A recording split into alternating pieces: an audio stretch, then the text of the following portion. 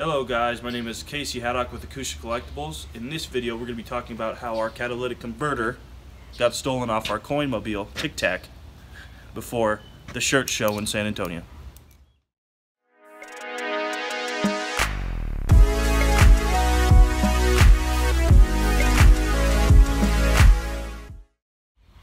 As you guys know, Drew and I like to go the distance to get the coins and the inventory that we need to service you guys and to bring about the best collections possible. And in doing so, we need to drive a lot of miles and use a lot of fuel. And that's the reason why we got Tic Tac.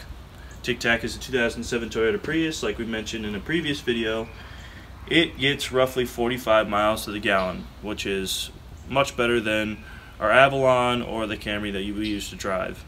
And with this down, with us not able to drive it because of the catalytic converter and the noise, it's affecting our business. And like we mentioned in a previous video, Drew's been sick, I was sick before him, so we've been going through a lot trying to make it through the month of May, and we would appreciate prayers, if you will, and well wishes.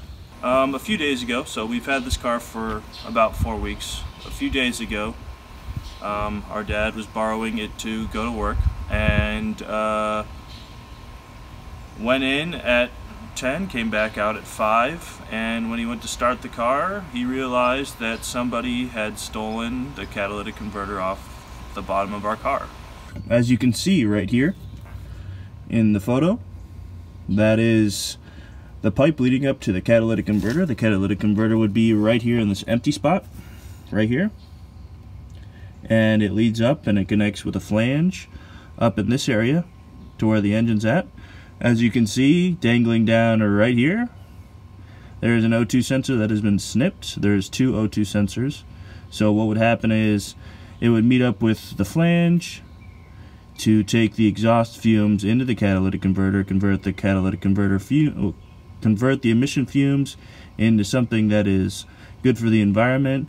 It would pass through this O2 sensor, come down into the muffler, and exit the vehicle. And I believe there's another O2 sensor in this general area, but yep, they jacked up the car. They made an incision here, and they made an incision over here by the flange. They were probably in and out within a minute, 2 minutes, and yep, $3,000 in damage. Some people pay thousands of dollars for aftermarket exhausts for their vehicle so it sounds awesome rolling down the road. We didn't end up paying anything for this exhaust, so we're gonna give you a little taste of Tic Tac's roar here, okay?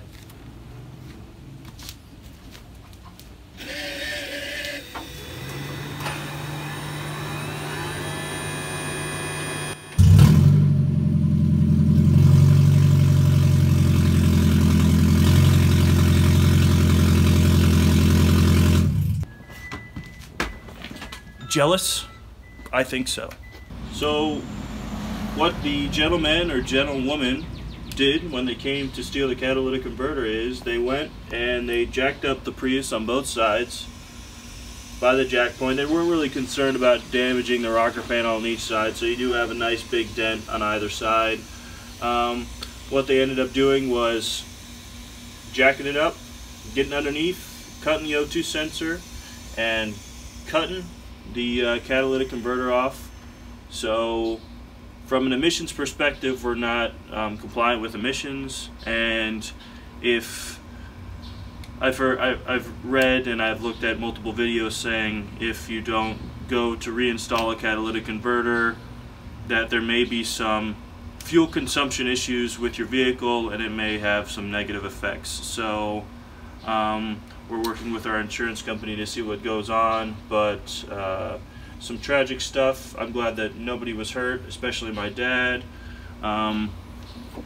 There was a family friend of ours that was overlooking a church parking lot on a Sunday right after Easter, and he caught a few gentlemen wandering around in the parking lot looking at vehicles, inspecting vehicles underneath, and He noticed that they were taking car parts off, and he ended up following them down the road, and upon pursuing them and getting their information, one of them pulled a gun on him and hit him in the face. So this is very dangerous stuff that we're talking about here, and we want you to be safe, not only with just your vehicle, but with transporting coins or cash or bullion of any kind. So please watch your back, travel in twos, preferably have protection, try to drive straight through if possible,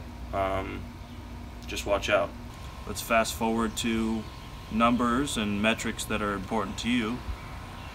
With these older Toyota Priuses, the catalytic converters are very dense in precious metals like palladium and platinum, and to get this replaced at the dealership, you're looking at $3,000, and at a general service mechanic, you're looking at $2,200, right? And a few weeks ago, I was reading through some of the comments on the purchase of this vehicle, and Doug from Houston ended up writing, make sure that you get a locking gas cap for your vehicle and keep your head on a swivel, right? And looking back at that comment, I think that is so valuable. I think that we're in unprecedented times, especially when it comes to car theft and part theft off of vehicles. So stay safe out there, watch your back. If you're allowed to carry, carry, and we'll be thinking about you guys. I was looking at various catalytic converter shields online that they provide for this scenario. Okay, people get their catalytic converter stolen, so they put a plate up there. In addition to the shield, I was looking at various other videos.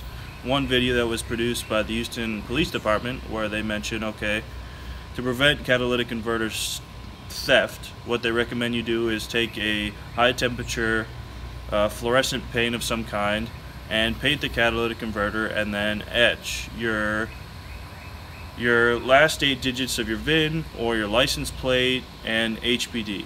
So when the police department goes and they look at these catalytic converters at recycling plants and junkyards, they know